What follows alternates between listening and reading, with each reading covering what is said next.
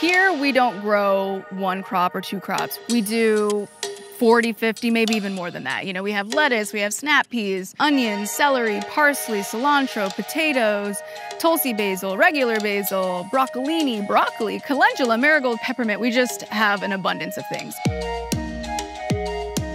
We are providing this food to our community members living under food apartheid, folks who don't have easy access to a local grocery store with fresh fruits and vegetables.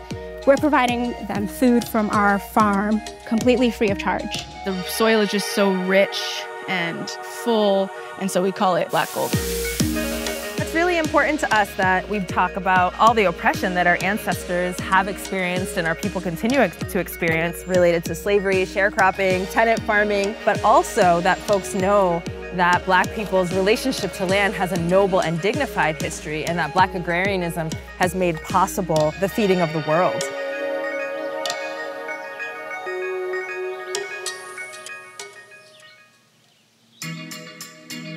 So we're at Soulfire Farm. In total, the Soulfire property is 80 acres. The land was purchased in 2006, but we opened up in 2010. So Soulfire Farm is a nonprofit organization and community farm. Our funding comes through lots of grants.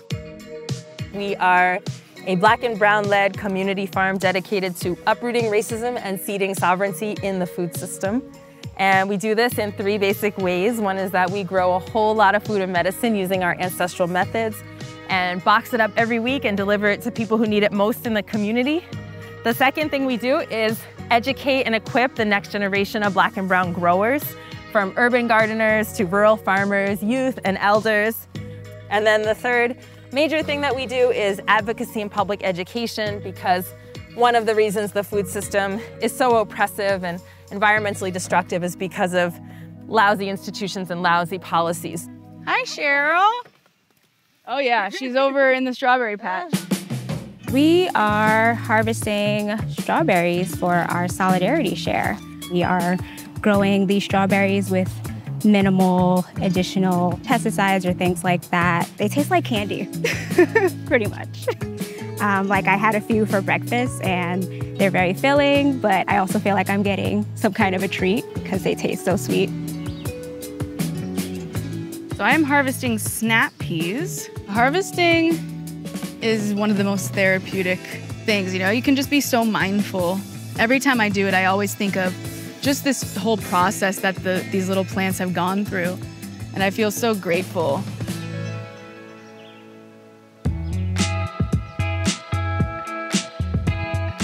So the food that we're harvesting today is gonna go into our Solidarity Share CSA, and we deliver these shares to about 25 families in a couple of institutions, refugee center, food bank, church, every Thursday from late June to early November, and there's no cost. Make jam, strawberry jam. Oh my God, it smells so good, the garlic scape. Yeah, so this is one of our Solidarity Shares. And so what we have in here is we have some oregano, which is one of our perennial herbs. And so these come back every year on their own. And then we have peppermint, we have chard. These are our garlic scapes. Got some turnips, radishes, lettuce. We all know what lettuce is. And then we got some honey, actually. And then we have the strawberries here. And then we have the snap peas, which you saw me harvesting earlier. We have our fresh eggs. And so that's what we're giving away this week.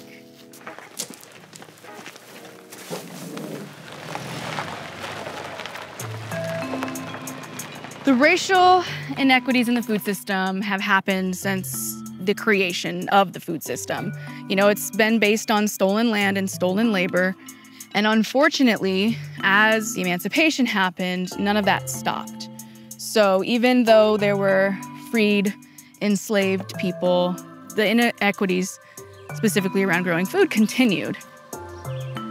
The neighborhood of the South End where my children grew up is a neighborhood under food apartheid. That meant that there were no grocery stores, no farmers markets, no available community garden plots, and it was very difficult to access fresh, healthy, culturally appropriate food. And this is the case for many Black and brown neighborhoods across the nation where we're suffering from food apartheid because of a history of redlining, housing discrimination, and divestment that's made it very difficult to get the foods that we need to live healthy, active, and thriving lives. In these areas, there is food, but it's bodegas and convenience stores and fast food restaurants, and there just aren't a lot of good quality grocery stores selling good quality produce. We know that a piece of broccoli is better than a bag of chips, but how do we go about doing that, and how do we ensure that everybody in our community has access to that head of broccoli? When you look at a lot of the chronic illnesses impacting our Black and brown communities, a lot of the times it's illnesses that are diet-related, like diabetes, hypertension, and with that in mind, if our folks just had the choice to choose more healthy food options, we would probably see less instances of these diseases plaguing our communities. So it's really important that organizations like Soulfire Farm exist that are making it easier for folks to have access to fresh fruits and vegetables. When our neighbors found out that we knew how to farm, they started encouraging us to start a farm for the people that would bring that fresh cultural food to the South End.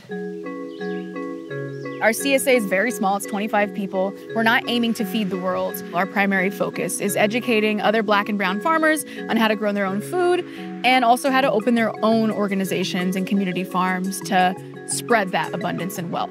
People come to the farm during the summer, they stay for 6 days, and they learn all about farming. They learn about ancestral practices of farming, like no-till, regenerative agriculture, mulching, composting, all of these beautiful things. But they also learn the business side of things. So how to actually build a business plan, how to get funding, how to find land, and then how to implement that all into their communities. Thousands of people come through here to learn every year.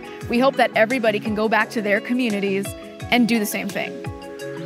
One of the things that's most satisfying about our immersion programs is that our alumni often go on to start their own farms or take leadership in existing farming projects, and watching the ripple effects of our education just echo out across the landscape has been really powerful. For example, the Catatumbo Farm Co-op in Chicago. Another powerful example is the Harriet Tubman Freedom Farm in North Carolina. We're super psyched about High Hog Farm in Grayson, Georgia. So we've been really, really blessed to get to be engaged with these farmers' lives and hope that what they learned at Soulfire is supporting and augmenting their work in the community.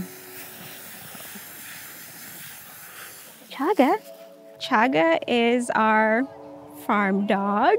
His job includes protecting the livestock on the farm and also just playing a lot. That's what he's really good at.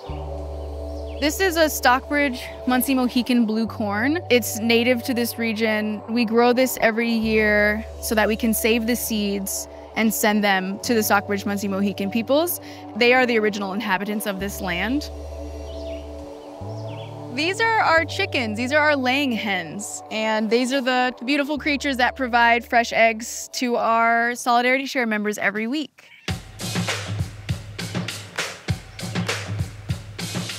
This is a chicken from Soulfire Farm, and I'm going to just broil it. And what spices I have in here is black pepper, star anise, turmeric, ginger, lemongrass, soy sauce, and my homemade hoisin sauce. Normally it's so spicy, but this time I don't make it spicy because we have many little ones. It smells so good. I like to eat with my hand. So in Indonesia, we eat with our hand, but with rice like that. I eat with my hand too. So when we first wed ourselves to this land back in 2006, the soil was really eroded and degraded. All the levels of macro and micronutrients were really low, the organic matter was low, the soil was heavy clay. It was very difficult to even get a shovel into the soil. That's how compacted it was. And when our county agent from the U.S. Department of Agriculture came out, they said, there's no way you all can farm here. This soil is just done. And we decided to stick it out and make it work. They took, years. I think it was like 4 total years of building up the soil so that they could grow food in it. Over the years, our organic matter went from just a couple percentage points to over 10%, which basically tells us that we've reached pre-colonial indigenous levels of soil carbon, which is a huge, huge accomplishment. We've sequestered tens of thousands of pounds of carbon in the soil.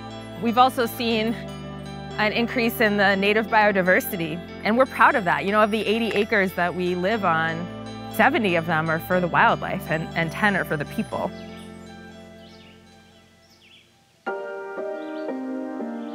We have very rich soil because we don't till. Underneath there, it's just like black gold.